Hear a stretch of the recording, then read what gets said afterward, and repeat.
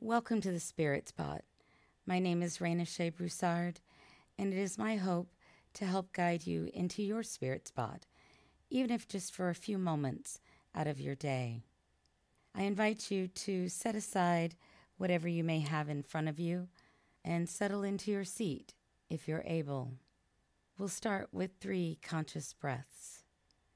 Breathe in through your nose, slowly, evenly, deeply, filling your belly, and breathe out.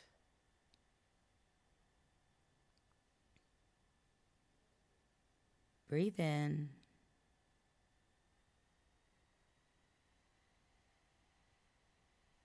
Breathe out.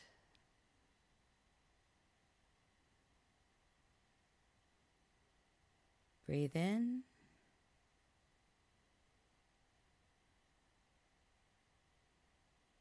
Breathe out.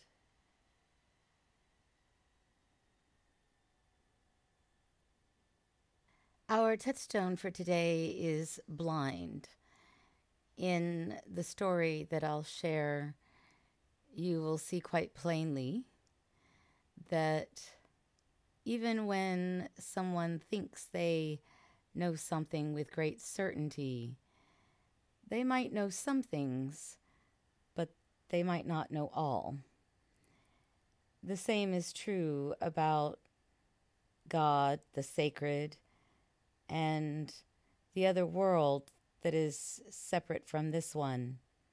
It's one thing to have faith in some very basic and simple ideas, but I would say it's also important to recognize that until we've been there, we are all blind when it comes to the sacred. Our reading today is a Hindu fable turned into a poem by Godfrey Saxe. The Blind Men and the Elephant. It was 6 men of Indostan, to learning much inclined, who went to see the elephant, though all of them were blind, that each by observation might satisfy his mind. The first approached the elephant, and happening to fall against his broad and sturdy side, at once began to bawl, "God bless me, but the elephant is very like a wall." The second, feeling of the tusk, cried, "Ho, what have we here? So very round and smooth and sharp. To me 'tis mighty clear. This wonder of an elephant is very like a spear." The third approached the animal, and happening to take the squirming trunk within his hands, thus boldly up and spake, "I see," quoth he, "the elephant is very like a snake." The fourth reached out his eager hand, and felt about the knee. "What most this wondrous beast is like is mighty plain," quoth he. "'Tis clear enough the elephant is very like a tree."